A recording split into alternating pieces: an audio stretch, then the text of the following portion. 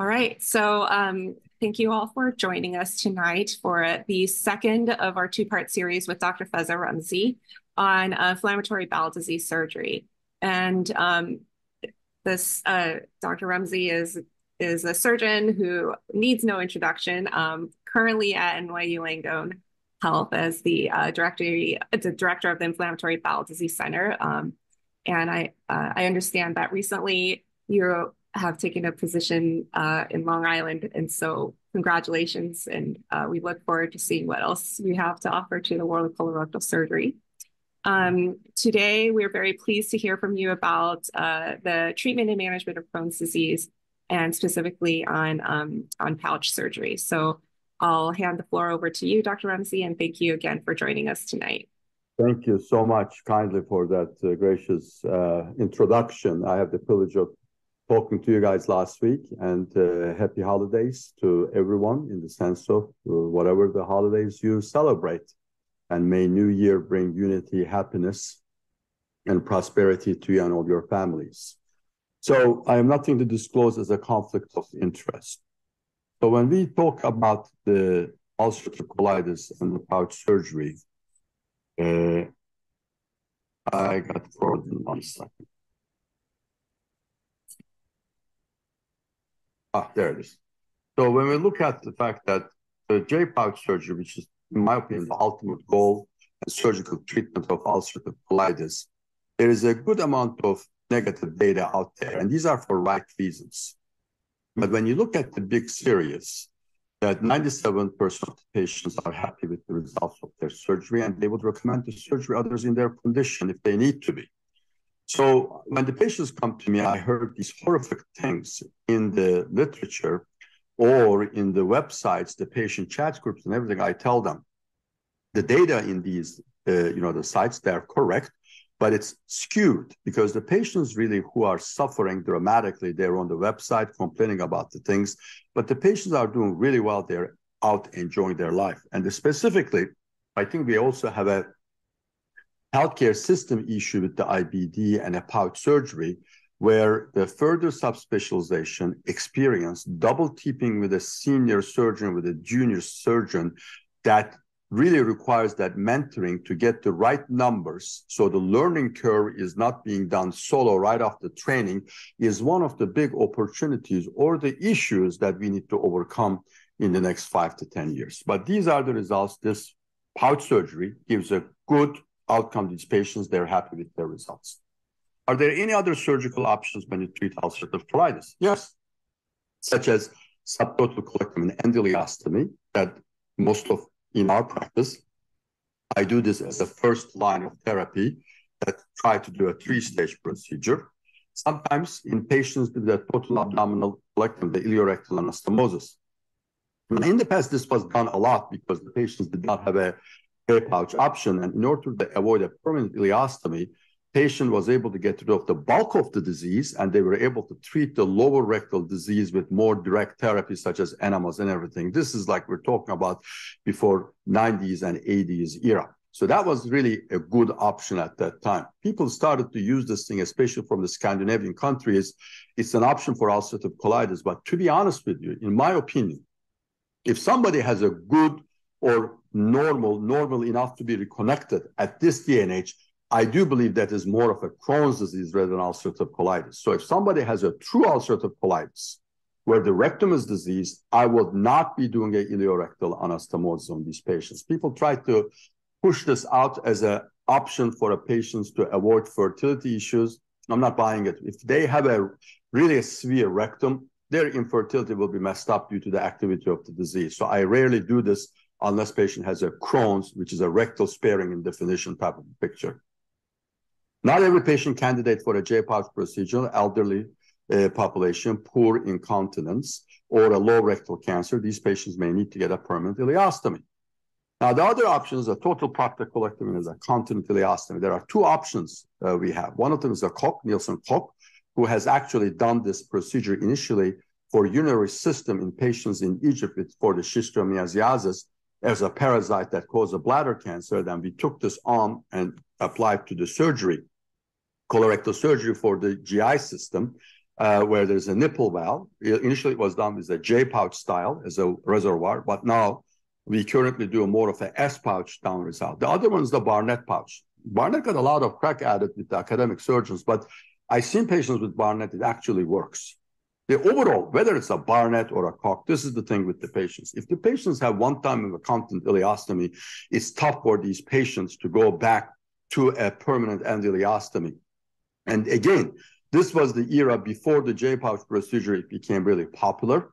And right now, as a first-line therapy continent ileostomy, I don't think it should be done unless patient has a reason that cannot have a pouch procedure done. Because I start to see this thing more and more coming, some marketing purposes as a continent ileostomy and trashing the J-pouch procedure more on this side of the continent, that I sincerely put a word of caution to that a good pouch procedure at any day is much better than a continent ileostomy, in my opinion. Now, if the J-pouch fails and the patient has a severe aversion for a permanent ileostomy and a redo pouch can't be done, of course, they can be considered for a continent ileostomy as long as we don't compromise the length of the bowel and everything in these settings. But let's talk about, in my opinion, the gold standard therapy, which is a J-pouch procedure.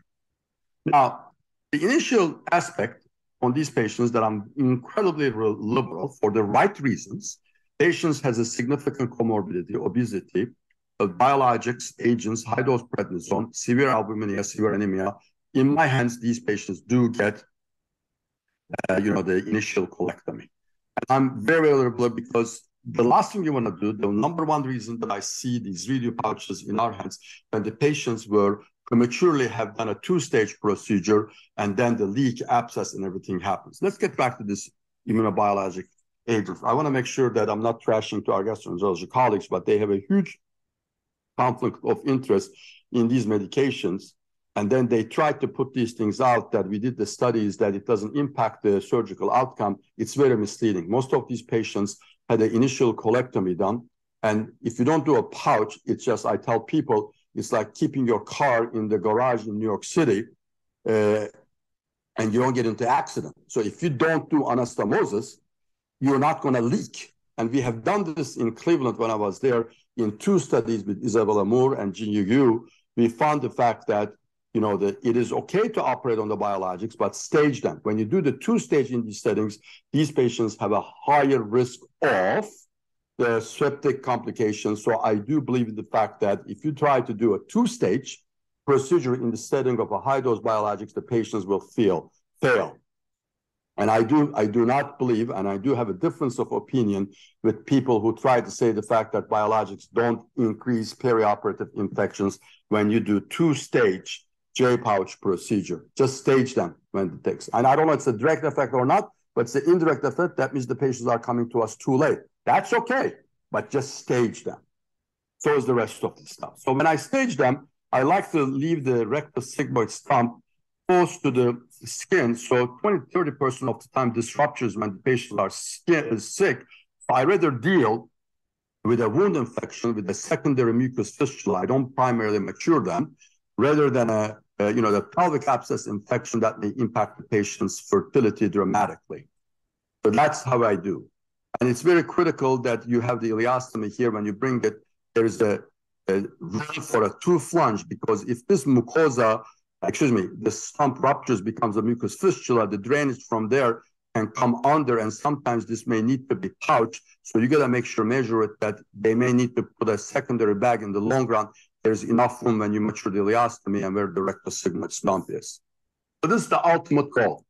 I do believe it's a gold standard procedure. I was in UK one time. One of the surgeons said the fact that I don't believe in a J-pouch procedure. And I told them, then they should be doing it. You got to believe in the procedure, what you do. If you don't believe in the procedure, send somebody who believes in doing this procedure, which I do believe is a gold standard surgical therapy. What do we do with the J-pouch? I'm a believer, however you do, that I don't leave the meso. Either it's a total mesorectal excision if somebody has a preoperative dysplasia or cancer, or it's a near total excision, which means that I stay posterior to the vessels. Laterally, I may shave into the meso. Anteriorly, I stay posterior to the denonvillier fascia, but I take the meso out. We'll get into that later. I measure this proximal interphalangeal joint the way that how I measure that thing, and I do the the staple, come across most of the time TA30. If you're using TA45 or 60, that means you have not gone low enough to the anorectal ring area. Then you're going to leave a long cuff and a meso. It's going to be an issue for the patient. So that's really, you need to be careful. You need to thin the rectum down to be able to handle linear stapler. I do this procedure as a hybrid procedure. So initially they got in my hands colectomy, and the second stage I do a lower midline or a Pfannigstein incision, and making sure the fact that I come across this area with one stapler gun.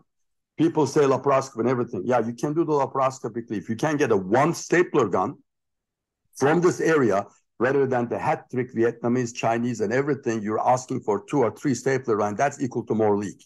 So if it means the fact that I make a lower midline incision or a Pfannigstein incision, I'm happy to do that to be able to come to this area. Because I do not compromise coming across the lower anorectal junction more than one firing, at least in my hands, is equal to TA31 firing, rather than endo-GIAs 1, 2, 3, 4 sometimes is equal to leak. And this is the problem. There is not a one good instrument to come transabdominally to come across this area. And that's the reason Antonino Spinelli's technique from the bottom, the TTS, is required. And he showed the fact that he had better outcomes from the bottom technique than the top. But be aware, I asked him, he's a dear friend of mine, did you compare this with the open technique, or did you compare with the laparoscopic linear GIA stapler? He said they were all laparoscopic linear stapler. And that just tells you the issue that I articulated about more than one firing of an anorectal ring is an issue, is equal to leak. And that's the way how he was able to overcome by coming from the below. And be my guest if you want to do that.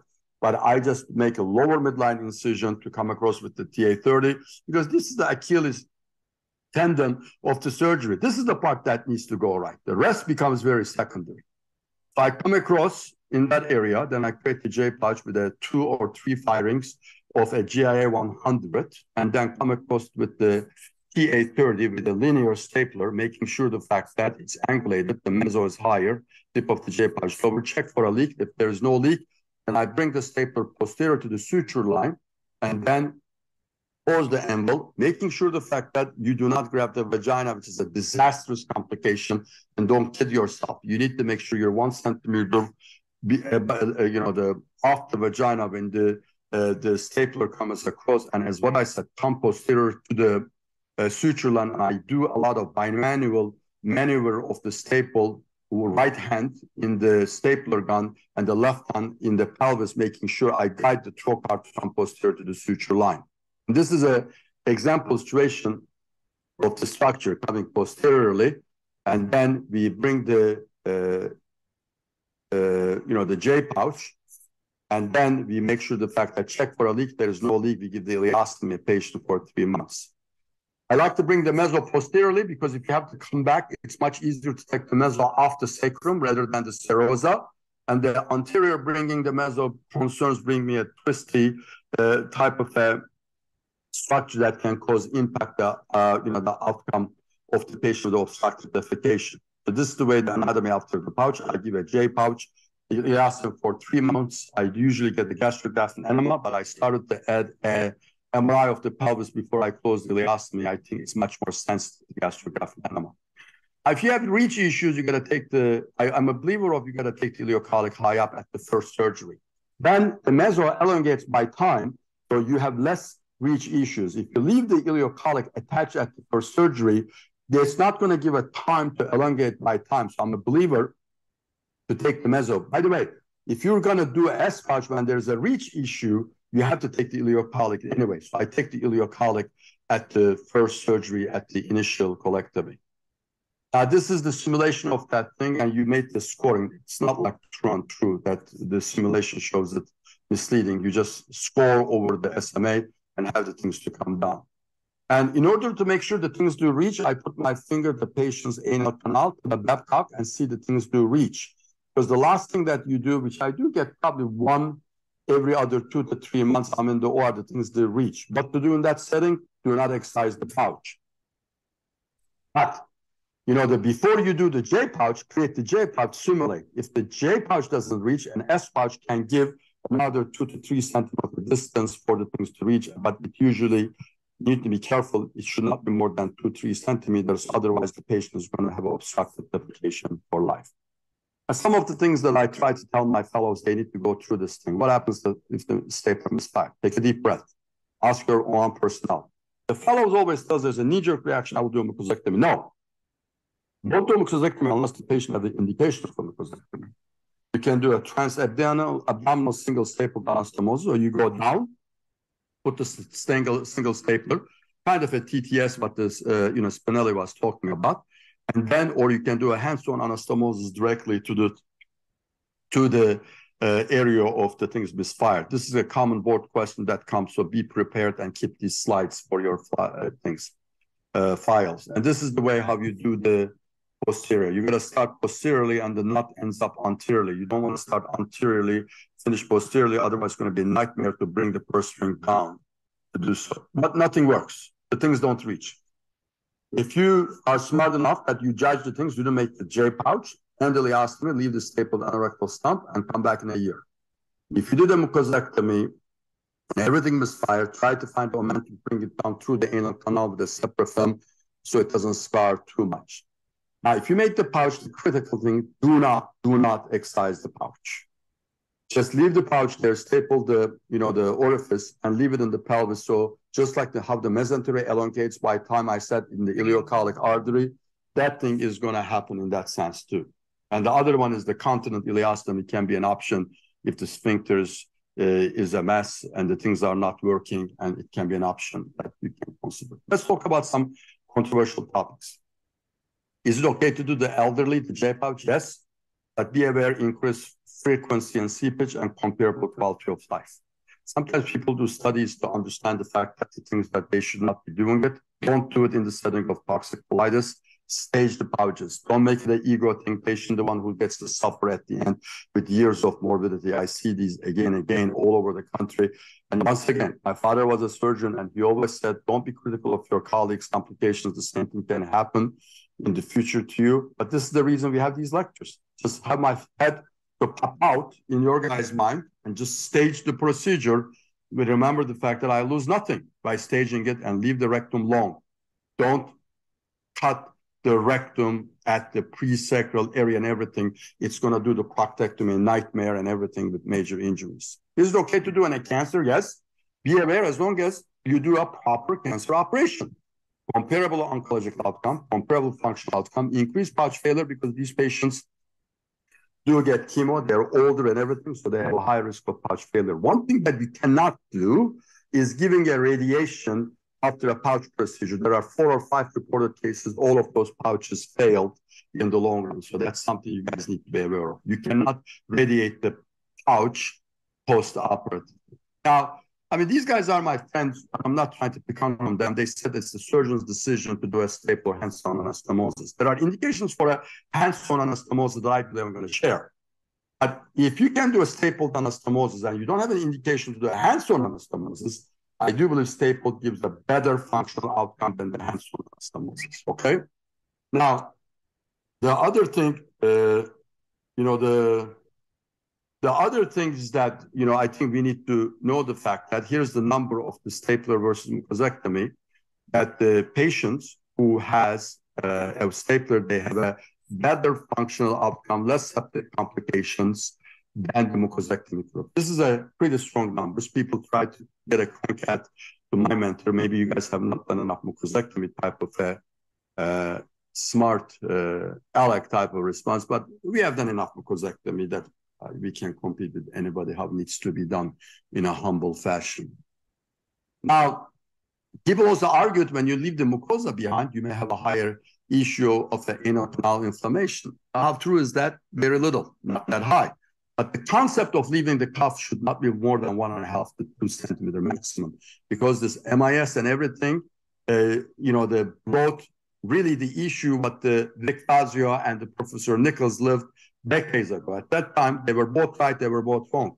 Because Nichols was saying the fact that you need to do mucosectomy, when you do a staple, you're leaving a long rectal cuff. You know what I mean? He was right. And that's the reason he didn't want to have this issue be happening. with a leftover rectum. And the Vic was saying, if you mobilize good enough, you can only leave 1.5 centimeter. You don't need to do mucosectomy. We're living this era again in the era of MIS and the robotic, where the people are not adequately and properly mobilizing the rectum to come across as the way how I showed. They're leaving a long rectum or long cuff, which is a big deal issue and indication of a redo pouch surgery. We're converting the problem of ulcerative colitis to continue therapy, ulcerative proctitis, and then washing our hands and putting on the gastroenterologist's hands like the patient has a Crohn's, which is, I believe, is wrong. We need to educate ourselves. It's just a proximal internal flowing, and it's 1.5 to 2 centimeter of the anal transit zone. That's pretty much the maximum. So here's the things that I like to do, the indication for me when I do a staple or a hands-on anastomosis. No dysplasia in the colon and rectum. They all get stapled anastomosis as long as they don't have the PS. If they have a dysplasia cancer in the rectum, it depends on where it is. If it's a dysplasia confined to the colon or the upper rectum or cancer of the colon, I still do staple and follow up yearly. But if someone has a dysplasia cancer in the lower 2/3 of the rectum, I really prefer to do a mucosectomy and hands-on anastomosis, especially in the setting of a rectal cancer. This other thing that we're inventing the history, which drives me nuts, that this modified 2-stage IPAA procedure with fewer septic complications and everything, I'm not believing in it because this is going to be something that's going to come up in the long run. They haven't followed up these patients well in the long run. They're coming from the bottom, or let's just do a no ileostomy, modified 2-stage procedure. Can it be done? It can be done. Should it be done? That's the issue, because septic complications create a problem. The colleagues from the Dutch and the Belgium and some of the US people, they're on this bandwagon saying the fact that, oh, you know, when you do this, you have less leak, you're leaving the meso behind and everything. They have not followed those patients up in the long run to see what type of a problem they're going to associate, because we have a history that the pediatric surgeons used to do that. We're going to get in there in a second. Can you avoid an ileostomy? Yes. This is my rule. We published this many years ago. Humble, an experienced surgeon who's going to have 50 or more experience in his or her hands. Elective procedure, motivated patient, low dose prednisone, that's the era of the Chandra. No bladed Chandra, God bless his heart, he passed away. No immunomodulating agents, biologics, and uneventful operation. In these ones, I do it. It's a longer recovery. Patients, when they get a leak, their function is still okay, and rarely they require an ileostomy. So the judgment and the selection is very, very important when to do that. I have done 3 or 4 in the last 5, 6, 7 years. They were either, maybe 5, they were either FAP or a indication was a dysplasia, otherwise on a stable patient. So I'm very liberal about the concept of a 3-stage procedure. The other reason is these patients, if you're not going to give an ileostomy, they need to be local. They cannot be going to Vegas and everything. One time I had a patient life flighted all the way from Vegas when I was Cleveland. So that was a wake-up call for me. And one person, they went back in there, they excised the pouch of the 1-stage procedure when she had an ileus. So you got to be careful and make the common sense, wisdom, judgment, whom you're going to do. Now, if you have a center in Europe that you do this every day and you have the infrastructure to do it, be my guest. But you cannot make this as a guideline for the whole world, saying the fact that it's okay to do a J-pouch procedure without an ileostomy. I'm in completely disagreement with that. I want to make sure this is heard loud and clear by everybody. Now, can you do it in the setting of a Crohn's disease? Yes. And here are the reasons. We have done this. Melton Mew, she's a professor at University of Minnesota right now. She was one of my fellows when we were in Cleveland. 204 patients. Now, if you have a diagnosis of the Crohn's, which means the initial colectomy, that those patients did well. Patient who got a 2-stage procedure, colectomy, came back as Crohn's, they did do well. The patients who do not do well, they declare themselves as a Crohn's disease in the long run, which there's nothing we can do. And that's the number that I say 2 to 7% of the patients may develop Crohn's disease in the long run. So for those reasons, with a proper consenting and everything, with no small bowel disease and a limited questionable perianal disease, like the cryptograndular fistula, I may consider doing a J-pouch procedure. In that setting, I like to take the anorectal up, and I like to take the mucosa out, and I'm very liberal putting these patients on biologics if the patient, but this needs to be patient-driven, not surgeon-driven. Type of delivery, vaginal delivery, people is safe. I don't agree too much. This is the study we have done this many years ago. When you do this is a blinded ultrasonographer, C-section has a much less sphincter defect than the vaginal delivery, including also the squeeze pressures, much better in the C-section group. It did not reflect on the quality of life, except the time trade-off still showed the benefit on the C-section, but it did not reflect on the functional results so far. But this is something I don't want to tell my patients 20, 30 years down the line that I was wrong, sorry, that you had a vaginal delivery, so I'm very liberal on the C-section. The other thing in the era the controversy came in US at least, they used to do median episiotomy, which was crazy. Thanks God the fact that I heard that has stopped. But Europe and Canada, they always did a mediolateral episiotomy. Right now, I understand that the episiotomy has stopped, which is a wonderful thing to hear.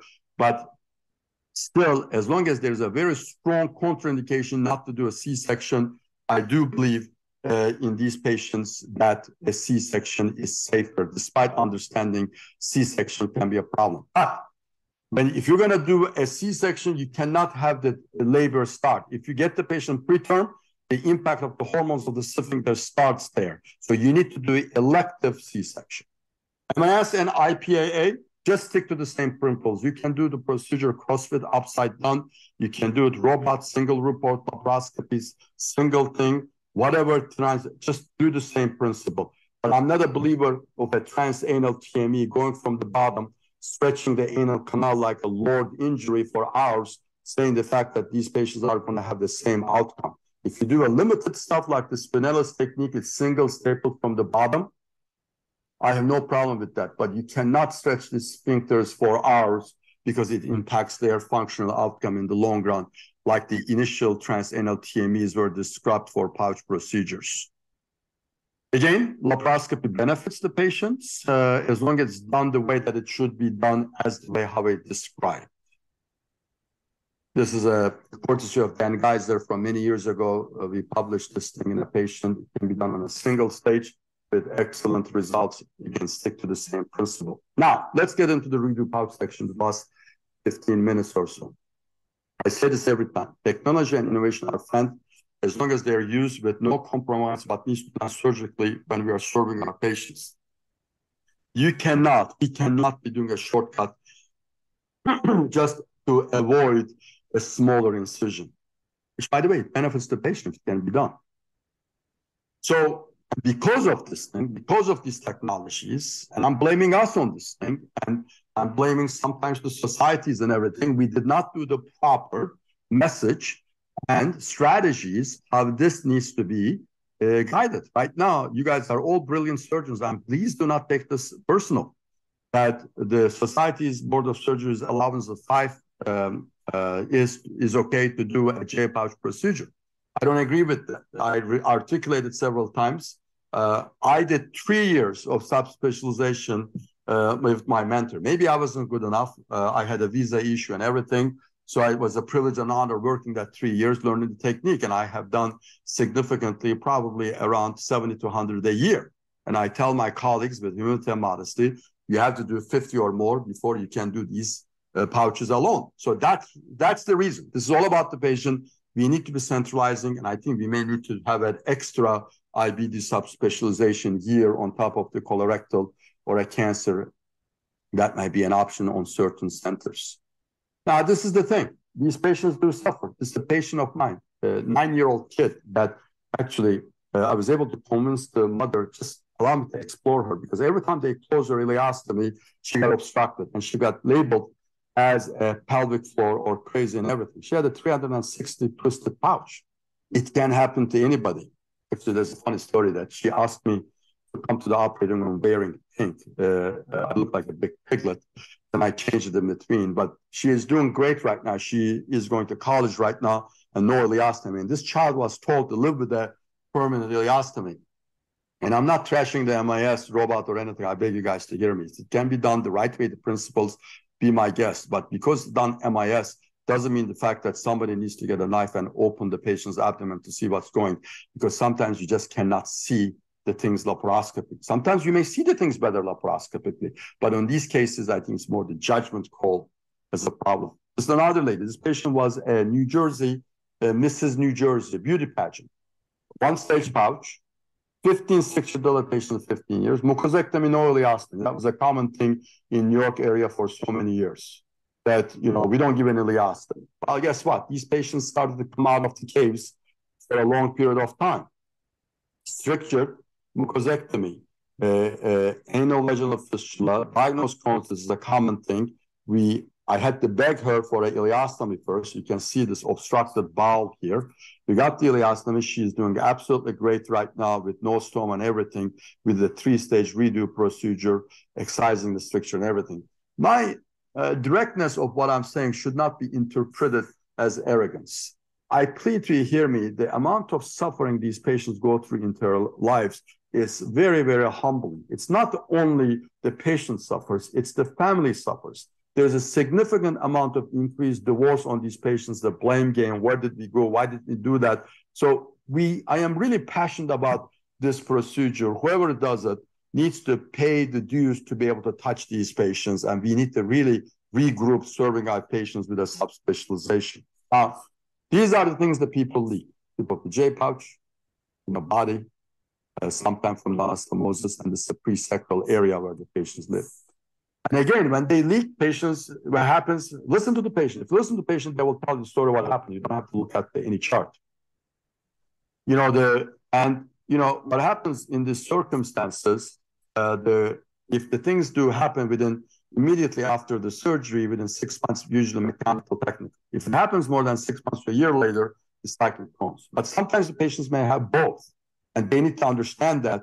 And once again, as what I said, if I have a concern or suspicion of a Crohn's, which I cannot prove, I speak to our gastroenterology colleagues and plead to them, can we put this patient on some biologic prophylactically? Well, it didn't work before. I tried to tell the patient.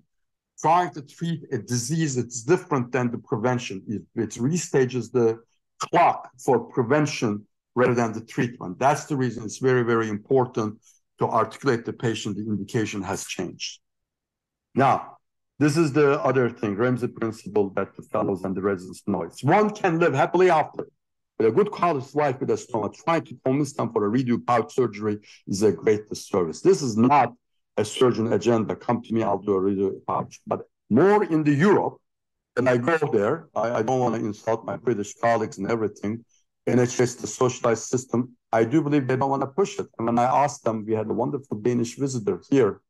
But I asked, don't you guys have any pouches failed? With a very, very wonderful, slow Scandinavian accent, she told me, Dr. Remzi, we have a lot of patients that walks around with an ileostomy. So the system probably don't want to do it in that. But the patients in the US system, by the way, I'm not saying US system is better. We have bad parts here up to go bazoo. But there is pros and cons of any of the system. But if one cannot live happily after, don't tell the patient, just live with a stoma, judge them. Send somebody, doesn't have to be me, who can do these things with a good service to the patient. Otherwise, it will be a disservice to these patients that they can get suicidal. They will not enjoy their life for the rest of their life. Now, here's a problem. This is the Dr. Esen started this article, now followed by Dr. Gülmez in our institution, 250 redo pouches. 70% of the patients were labeled as a Crohn's disease of the pouch. This was also initially done by Kelly Garrett, who's a faculty in Cornell. Initially, same numbers, nothing has changed. So this is something we need to be very self-critique as the surgeons. We need to check in our own footstep, rather than after the leak infection heals, label the patient as a Crohn's disease and put it on gastroenterologist's lap and tell them, like the Crohn's disease, treat them. They will not respond, and the patients lose the trust to the healthcare professionals and to the system. That's one of the common reasons in the patients with the IBD, why they don't like the healthcare professionals, because of these complications again, and we need to come and work as a bridge collectively with a multidisciplinary approach for these patients. General principles, re-evaluate the technical field. Check check my own footsteps or our surgeon's footsteps. That was a common line by Barney Kyles and George Kyles' grandson-in-law, Caldwell assistant, phenomenal thyroid surgeon, but a great surgeon. He said, Feza, check your own footsteps, which means listen to the patients. Did the patient have a perioperative septic complication? I asked the patients, did you have a CT-guided drainage? Did they take you back for a washout? Did you have any problems? When did the symptoms start? Did it start right after the surgery? Did it happen after 2-3 years of great lifetime? If they tell me, hey, doc, this happened right after the surgery, they put a CT-guided drainage. They waited for me 6 months to 9 months to a year before that happens, then this is most likely a technical problem rather than labeling as a Crohn's disease. When these patients refer to us, commonly we get gastrograph and enema, pelvic MRI, exam under anesthesia, and flexible pouchoscopy. Sometimes I may complement that with an anal manometry. A strategy for a redo IPAA. If not diverted, divert these patients for 6 months before considering a redo pouch. Okay, so this is very important. You need to build the patient mentally, psychologically, and physically. So we do this thoughtful ileostomy at the first stage. The art of colorectal surgery to be prepared a couple steps ahead. And this is what exactly the thoughtful ileostomy is. You need to see the things a couple steps ahead. So we bring an ileostomy 20 centimeters upstream to the pouch. Best place the creation of the new pouch is needed in future. What does that mean? So 50% of the time, Dr. Eren Essen, who's a resident with us at the NYU, wrote this up, and it was the first article published about this topic by comparing using the old pouch or the newly created pouch, found the fact that there was not too much differences. So that was, again, published in Surgery Journal, and that was the first article on this topic. What exactly it says here, as you can see, this pouch that can be excised 50% of the time. If you excise it, you go to the ileostomy and put the stapler across, and you can bring the ileostomy down as a new pouch. But if you do the ileostomy here or here, then you got to go all the way higher up. So that's the reason it's very important to have the things done thoughtful ileostomy. And this is the reason I simply plead to you guys, if you're going to do a J-pouch procedure, don't do stapled side-to-side anastomosis. It really impacts our ability to redo pouch procedure. Just do a good old hands-on ileostomy closure so you can have the option of a redo pouch or less cumbersome in the long run. I think that's very important. No, this paper was written, our fellow and a clinical associate, Schwarzberg, when he was with me several years ago. A strategy for a redo IPAA, be prepared for the unexpected. Consent for a potential permanent ileostomy for septic pouch, ureter extents, have the blood availability. If the patient has a septic complication, try to do this without excising that chronic pelvic segment is not going to work. So you need to push the limit. You need to be bold, as what I said. You need to be smart, not brave, because people say courageous, but stupidity can bring courageous. You need to be bold. So you need to complement your knowledge, training, being bold by pushing the limit with the patient, not being ignorant. And go from known to unknown. Go sometimes caudally, come up, and then you always need to have an exit strategy. Come back, retreat, and send to somebody else. And anybody who's going to do a J pouch, they need to have the skill set to be able to do a mucosectomy, hands-on anastomosis, S pouch, or even a K pouch in these settings. Maybe this is a little bit pushing the limit. But if you're going to do a J pouch, you got to be able to do the mucosectomy, hands-on, and an S pouch in these settings. And when these patients come, we like to get a proper MRI. We publish the stick with the MRI template, which is very important. This is the normal rectal cuff, can be seen short. Now, this is a patient with a huge, that's the anastomosis, really long. This is the anorectal ring. The whole cuff was left and the rectum. This is a pouch rectal anastomosis and a stool, the pouch body with a stasis at the back. They didn't serve this patient. So what? They did it with a small incision. And that's really the issue in these settings. And we got to teach our gastroenterologists when they do endoscopy, they really need to do a proper digital exam. This is on a female patient, 8.5 centimeters of rectum left behind is really not productive. This is, again, the whole meso on the rectum left behind in a patient. And this rabbit ear happened after that. They also did a small pouch because obstructive defecation had this, tip of the J pouch become like a floppy, the rabbit ear in the long run that we had to incorporate it into the pouch to have the things work. The other thing is when they leave the remnant rectum, check the footsteps. This patient, rectum left, meso left,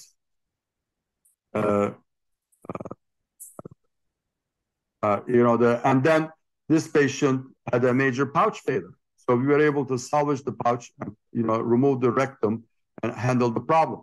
Now, this is something Hande, Dr. Aydınlı wrote it many years ago. Number one reason for these things to be more often comparing the open technique, the MIS techniques. Failed MIS was much higher in these settings because people didn't go as low as they should be, as the way how I said. Not blaming the technique, but I cannot label say it's just a learning curve. That learning curve needs to be happening under the umbrella or the mentorship of another surgeon. And we need to be double scrubbing these patients a lot. And this is a couple of the things. I tell our radiologist, does the patient have a meso? The pediatric surgeons in the past, pediatric surgery, when the pouch was done, at the kids' age, the pediatric surgeons like to do this meso dissection anterior to the superior rectal artery, which creates a major problem. By the time they get old, they don't see these patients, they become adult. So that's the reason they don't see that complication. But I don't want to be negative about our pediatric surgery colleagues. They're brilliant. And the credit goes to Lester Martin from University of Cincinnati, who was a gentle giant. I had the privilege of having a dinner one time with him, who actually did these procedures much earlier than most of the people. But I think we need to take the meso out. And here is the reason. Now, if you do the total meso or near meso excision, that the pouch comes in that. So the people who are a proponent of an intramesoric dissection, or you leave a cavity for a blood, seroma, hematoma, and do a proper, the surgery that you bleed less. I mean, it can happen, in that sense. But if you do this, that you take the intramesenteric dissection, what happens is year 2, 5, 10 is okay. The pouch then starts to work against obstructive defecation, and then it starts to find a way to drain itself out as a fistula. And Dr. Gilman's paper got accepted in this year's ASCRS. These patients' results, majority of them comes back with a long-term septic complications and fistulization. I'm saying this specifically that there's a big trend of this intramesenteric dissection right now with the transanal TME. I really do think we're going to see this problems a lot. This is a good old R technique. You come across, do your noise anastomosis, you're done with it, and you're happily after most of the time. Granted, you may have some issues with the hematoma and everything. Again, try to be, just try to be more meticulous then. But I do believe that cavity businesses, I'm not buying it. Now, this is the other technique. That when you leave the meso behind and you take the rectum out, and then you bring the small bowel, shove it on through the meso, like the way our pediatric surgery colleagues try to do, or the new, the European, like the transanal group trying to promote this thing, leave the meso behind. I don't agree with that. But plus, that's the thing, that squeeze a lot, and the patient's pouch needs to find a place, bam, finds it out as a fistula, and the patient gets labeled as a Crohn's disease, where most of the time the issue is the meso that has been left behind. Plus, I mean, we cannot have it both ways. People say the fact that take the meso out, it's a Crohn's. Let's take the meso out then, so we don't leave any source of potential Crohn's type of behavior in the long run. So this is some of those things. This is a patient, actually, she's a CrossFit patient, that had unbelievable talent and everything. All this meso was left behind and everything, and we had to excise this out. I mean, this is really real. It's not like a made-up story. We have 90%, 70 or 90% of these things that is going on right now. This is a real deal and an issue that's going to catch up with us in the long run. Another patient, intermesorectal dissection, that had to be dissected again and again to take the things out, and we were able to use that. That the whole meso left behind. Anterior dissection to the superior rectal artery. As can be seen here, we're taking that meso out, and then subsequent to that, we are able to, use the pouch to do the dissection. So this whole meso had to come out to do so. Again, a believer of a sharp dissection, use the God-given tissue planes rather than creating your own anatomy. Tip of the J pouch lead can happen. It's frustrating. We start to use more regular ICGs. These things don't heal. You really need to restaple it. This is, by the way, everybody says that this patient was referred to us. I do have complications. This is my patient that we had to stick the J pouch, either oversew it and staple it anastomotically. So when the anesthetic leak happens, I tell the patient, the closure of that ileostomy in 3 months is off the table. We drain them, and then every 6 to 8 weeks, we do this EUA, downsize the drain. But I tell the patients it may take 9 months to a year before somebody can close the ileostomy in that sense, where the cavity goes away. If the ridge stays, I may do like unroofing that ridge and have the cavity to be part of the pouch sometimes with a ligature. It's like a surgeon's needle knife therapy in that. Now, my frustration with that, there's an endo sponge that in Europe they use, unfortunately, when the people come and ask the usual like advisory board on the payroll of the most of the companies, people said they don't have leaks and the company pulled that stuff out of the market, which is really tragic because it's actually a very good product. But we created our own system. We used on 2-3 patients with good results. It cuts down to 69 months to early phase. Now, the other things, if you're going to do a conservative approach, honestly, a leak takes 9 months to a year. Don't close these patients before 9 months or so because it reactivates. I had a patient recently sent to us from Pennsylvania who had this approach. Then 6 months they closed the ileostomy, it came back again. So please hear me. When you have a leak, tell the patient 3 months off the table, 9 months to a year before I would close the ileostomy. And this technique usually works 85% of the time. 15% of the time it might not work. You may have to do the procedure. So this patient, the simulation of that, the leak, if the leak this happens, these are the things that you're going to get in there. Disconnect the pouch from the anus, and then you're going to excise that cavity. And then, that's going to help out the things to be able to clean out, and you can use 50% of the old pouch, 50% you may have to make a new pouch in this setting. This is a patient from the West Coast. One of my fellows in Stanford was kind enough to send her to me because the poor kid was lost in the West Coast, the system, Cindy Kin. God bless her heart. She's a phenomenal surgeon. She said, let me send you to my mentor. So, and the kid was labeled as a bipolar. The kid didn't have a bipolar. She just had a pouch surgery went wrong. She actually became pregnant and had a beautiful baby right now. It's one of the most gracious letters that I received, both from her and the mother, in that sense that she's doing great. Now, the other things, MIS can open. And this is the part. Remember, I tell you the part, anytime that you really are not humble, bam, that the devil gets you, like how Denzel Washington told to Will Smith that your highest time that the devil is going to get you. This happens a lot. You did the resection, you did the J pouch, you didn't check the orientation, more common laparoscopically, and then the patient pouch has been twisted as the way how it can be seen here. Don't waste your time. You have to redo this thing, disconnect it, and mature it properly. Sometimes everything can go wrong. This can be seen, long mesh of twist and everything in that sense. So, when we look at this initial article, we said that the overall 5 to 10 years, 85% success rates. We looked at numbers here the last 7 years that I had the privilege working at the NYU.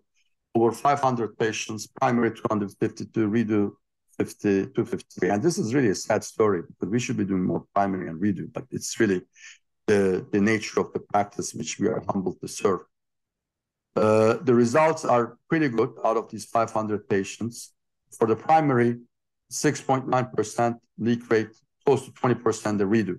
But again, you got to take care of these patients. But at the end, when you look at it in the primary success group, 92% success rates, and the redo group, our success rates are around 82 to 85% because we're pushing the limit. We may down a little bit down, but again, still very good results can be seen here.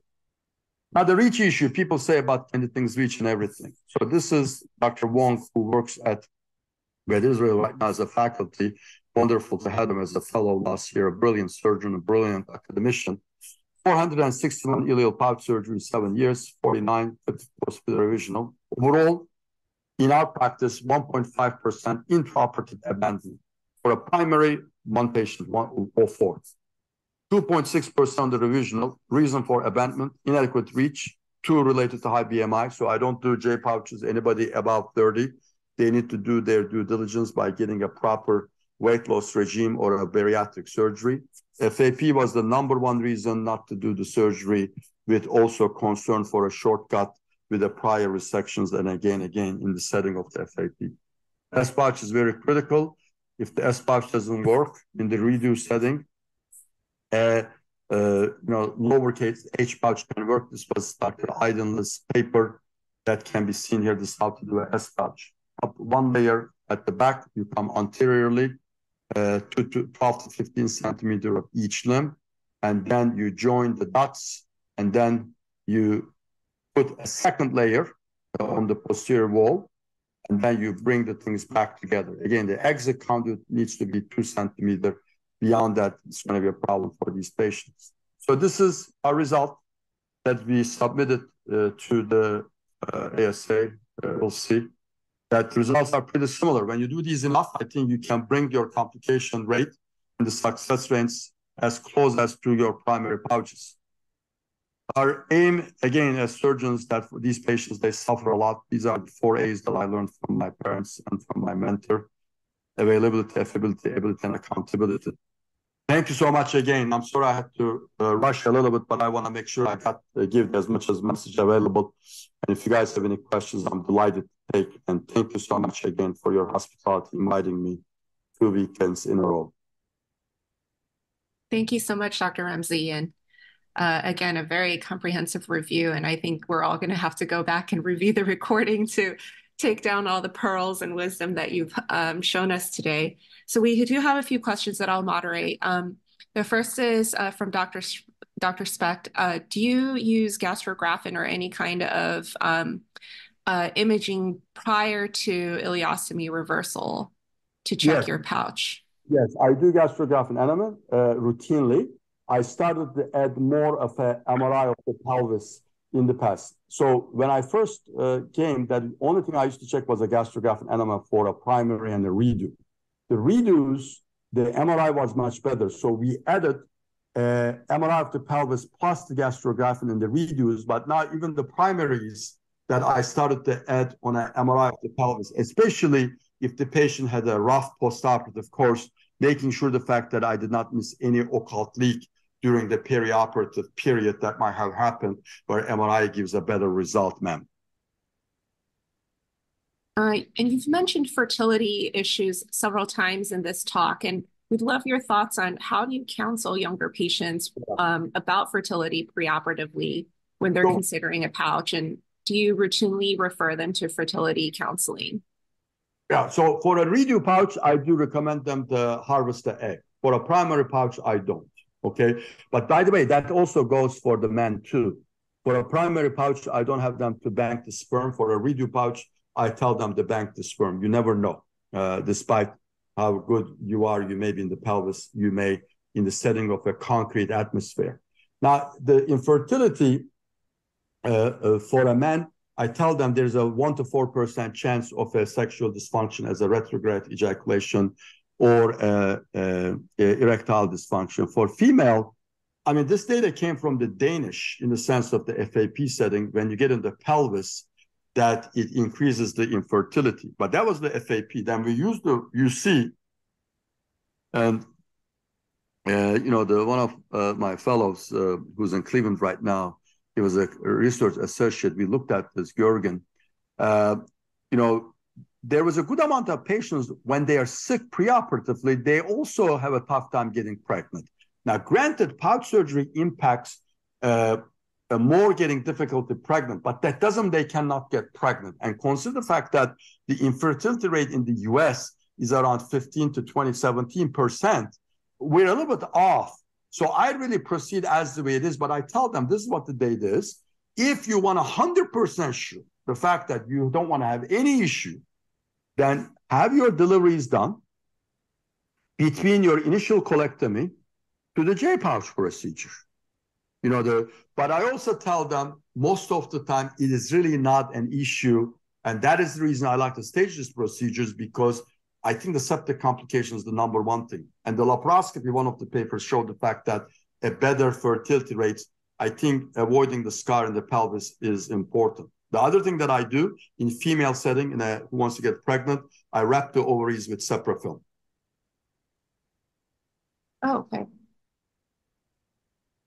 What else? Couple of questions from Surgeon. What if a patient had pelvic radiation before pouch formation? Yeah. What considerations do you have for those patients? Yeah, so I do the J pouch on those settings, because, and that's the other, it's a great question, by the way. If somebody, if you have a rectal cancer, I like to overtreat these patients with radiation pre-operative than post-op, because it kills the radiation. But some patients get a prostate radiation or a cervical cancer. I tell the patient their function may be a little bit worse compared to a patient with non-radiated. But that will not stop me doing a J pouch in these settings unless there is some major contraindications such as fistulization or anything like that. I warn them, but I go ahead and do the J pouch in these settings if they had radiation for different reasons. And you had also mentioned that if there is reach issues, you can leave the pouch in the pelvis. In those situations, do you close the pouch opening or just put a drain and leave the common enterotomy open? No, you close that. You don't want to have the mucus and pus draining their bus in that area. But I did that only once. Most of the time, it's very critical remembering me, have my heads pop out, not to do the J pouch. If you want to leave the staple alone, it didn't reach, or don't do the proctectomy. If you feel like it's not going to work, just close the patient. I'm so proud of somebody from Atlanta many years ago. The guy was a prominent principal there. He said, this is not going to reach. And he just closed the patient and sent it out. And we had him lose weight and everything. We were able to do it. So the critical thing is not to do the J pouch or not excising it. Okay, if you do the J pouch, just leave it as the way how I said. It's a loop ileostomy in the pelvis. Put some Ceprafilm in that area. And by the way, I have no conflict of interest with the company. And then do a loop ileostomy and come back. I used to use a lot Ceprafilm, but I don't use it that much anymore, just to let you know. Great. There are a couple questions about pouch in FAP. So the first is, what are your thoughts on pouch in patients with FAP without desmoids, but they have a higher risk mutation, such as a codon 14, greater than 1400? Yeah, although those patients, I like to do a J pouch from the get-go. That because the argument over there, we had a meeting in ESCP and I was there with Matt Kalady. So the argument is, if you can do an IRA, you do an IRA, and the criteria is that Church many years ago published 20, a little bit up and down, 20 or less, then you do an IRA in those settings, okay? But if somebody's a high risk in these settings and a high, risk for a polyposis, it's better off to the pouch from the get-go rather than trying to come back in those settings in that. Now, people say you may want to do an IRA and leave the rectum. I don't like that. If you can do the J pouch from the get-go and the count in the rectum is too high, then I will do a J pouch. If it's not, then I will do an IRA. And a similar question is, if there's dysplasia in patients with FAP, do you do a mucosectomy for those patients when you do the J? Here's the thing. I want to tell my colleagues, dysplasia is a kind of a misconception because it's a polyp. You know what I mean? It's a polyp we're talking about. So if this is my criteria for a mucosectomy of this, in FAP, rectal cancer, because it's different than the ulcerative colitis. If I have a margin, carpeted polyps in the ATZ, or a polyp greater than 1 centimeter also in the rectum, these are the patients that I like to do a mucosectomy in these settings. Those are the patients I consent them for a potential endoleostomy. So if you're going to do a mucosectomy in these FAP patients, from the data that I shared, they have a higher chance of reach issues, so they need to understand the potential chance that things may not reach. And they may end up with a permanent ileostomy. Small chance. That looks like all our questions for tonight. Thank you so much, Dr. Rumsey. This was great. Thank you very much for joining us twice, and I hope you have a happy holiday. You too, all of you guys. Thank you so much. Appreciate Take your time. care. Thank you again. Bye-bye.